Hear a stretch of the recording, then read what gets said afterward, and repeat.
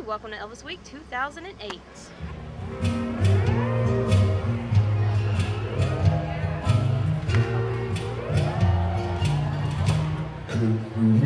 Oh, I love you more today, oh, today than yesterday.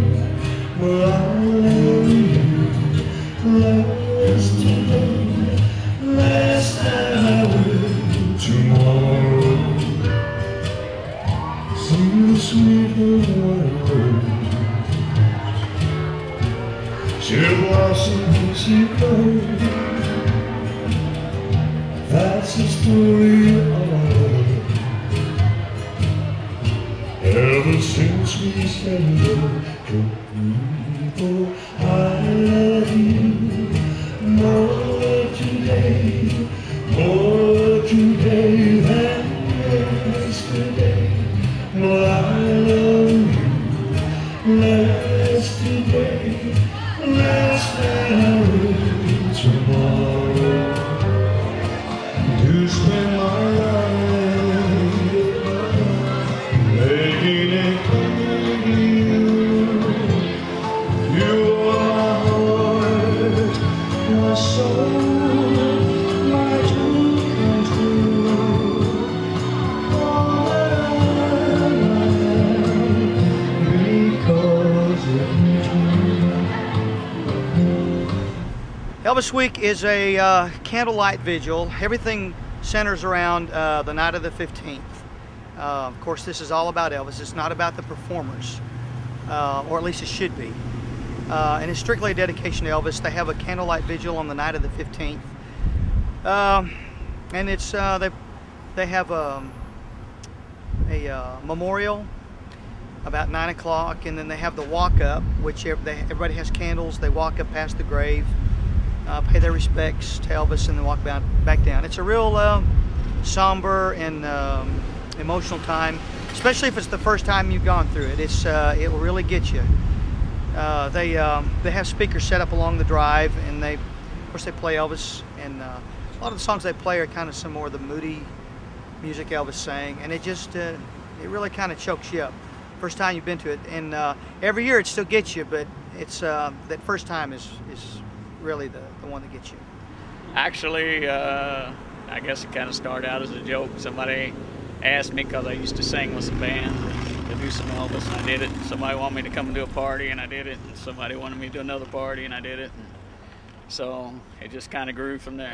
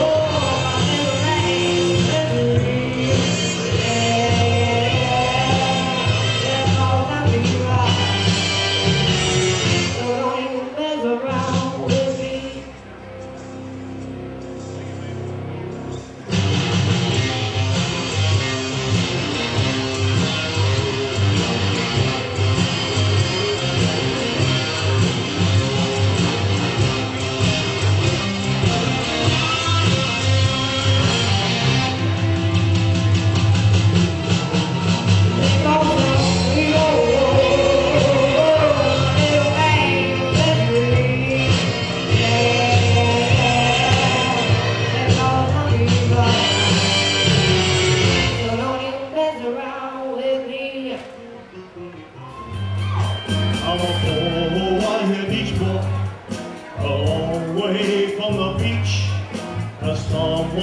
shoved his face against my hand. Oh, listen closer to a ripe pineapple.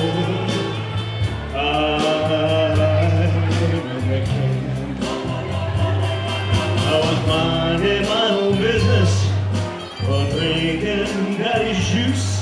I swear I'll never touch that stuff again. Like a baby boy, you gave us all at the luau. I'm in the pin. Got those Beach Boy blues. Don't the time go slow.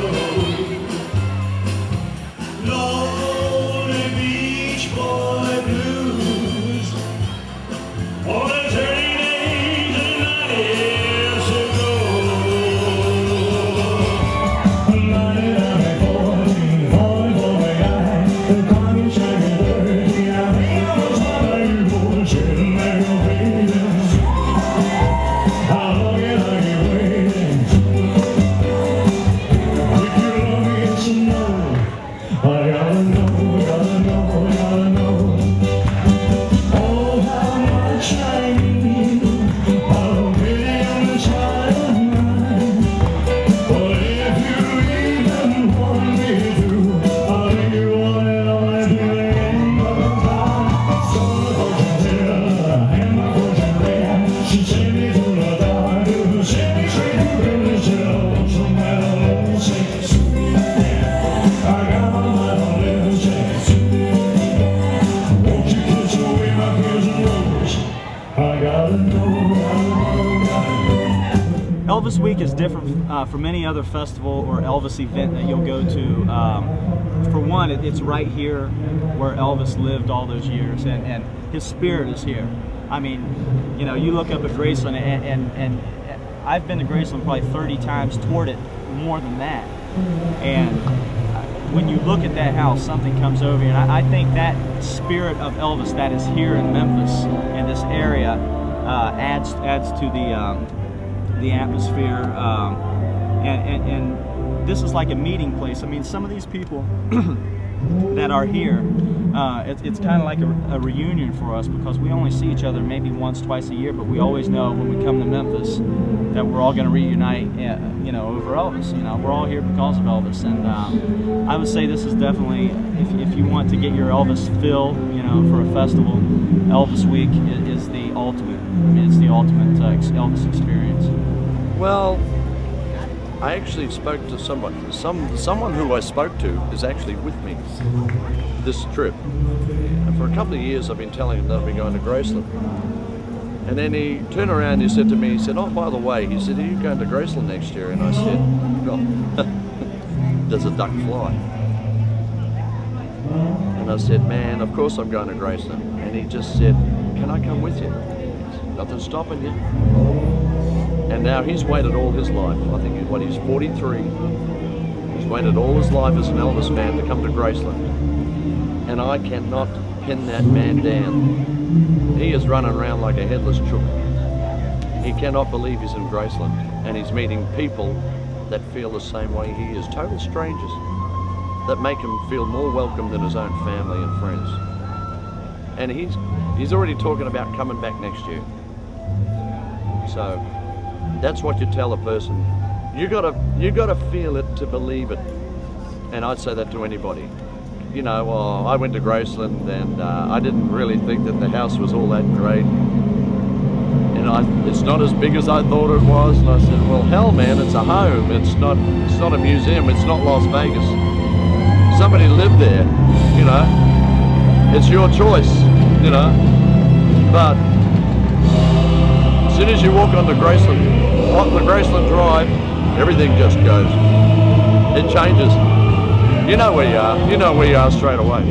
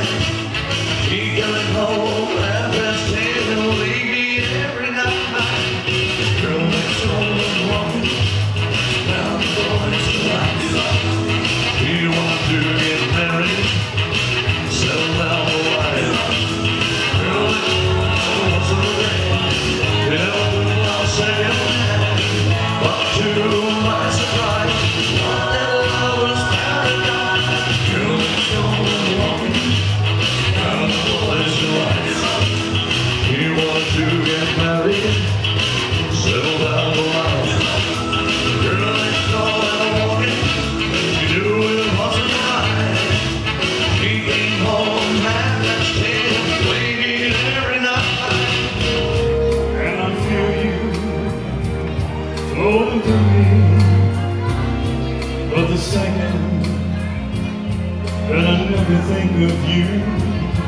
How impossible. When the ocean keeps rushing to the shore, it's just impossible. If I had you, could I ever ask for more? It's just impossible.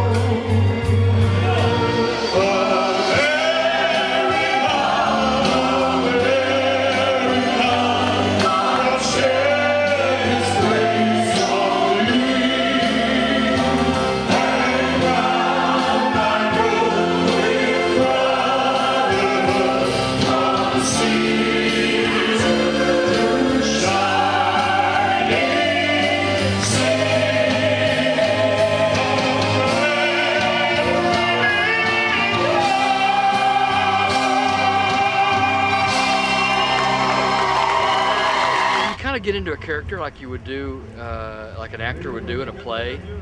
You just kind of feel like you're basically playing a part, and you get into character, and like my forensics teacher told me in high school, once you're in character, you stay in character. My name is Cody Slaughter, and you're watching Walking on the Boulevard. Won't you see which way you gotta go? I gotta know, gotta know, gotta know.